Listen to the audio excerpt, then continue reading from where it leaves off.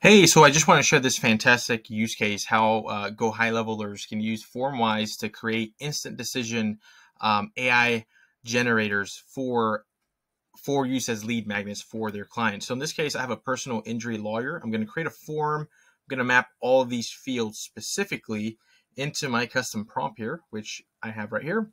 I've mapped all the fields. So basically, when the end user on the front end fills out this form, and this form can be embedded anywhere. It doesn't have to be a link, a actual FormWise link. It can be embedded on your website, and this can all be customized fully. But whenever the front end user fills out the form, the answers, the entries are basically filled in here as custom fields into the prompt, and it's sent to OpenAI.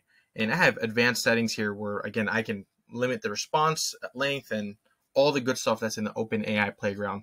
So once I save my settings here, again, I have additional options where I can redirect someone after the form. I can email the form submission to somebody internally. We've recently added webhook capability. So this is what what this video is for. I'm going to show you how this works and how I can send the AI response data to Zapier to add to a workflow.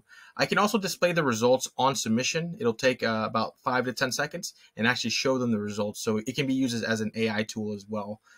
Additionally, on our paid plans, you can completely white label and remove all of the branding. So without further ado, I'm going to show you exactly how this works. So when somebody fills this out, let's just make up a fake name. Susan Connor. Susan Connor 12345 gmail.com.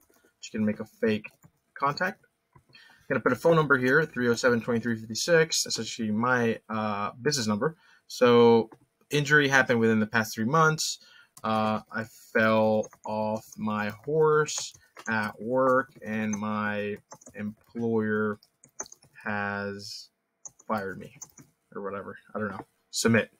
So in this case, I have the settings where it's just submitting the form. I'm not displaying the actual AI results upon submission. I'm sending that data to a webhook to Zapier. So it's going to catch a FormWise AI response along with the field entries. And all you have to do is, again, you just go through here. You will test the form out one time, and it'll bring in all the fields you need from your form and also the AI response. From OpenAI, you can create a contact. In this specific scenario, again, I just mapped out the full name, phone, email. I tagged it AI lead opt-in, and I created a custom field where I am putting the AI response. So what this did is it triggered, well, here's the actual response that it sent to this specific case use, Susan Connor, and there is the personal injury. Again, you can mess with the prompt. I just got a silly prompt in there. But let me show you the workflow. Again, super simple. Since I added the AI lead opt-in tag in the actual Zapier, it triggered my AI response workflow, which all it is a very, very simple workflow, nothing fancy.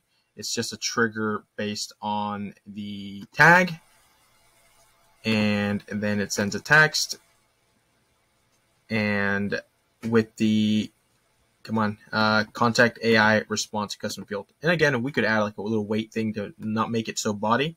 But I think the delay on FormWise, the 5 to 10 second delay is pretty natural anyways. So again, let me know if this interests you. Again, this is just the beginning. You can now basically take the AI response and add conditional logic. You can email it. You can do all sorts of things. You can add it to a custom field to populate on the landing page as copy or whatever. We're still exploring the use cases. Go high level is just one sector where we have a lot of users. We have users in really all these little segments. So again, I wanted to share this with you. See if you're interested in joining our beta program. You can sign up for free.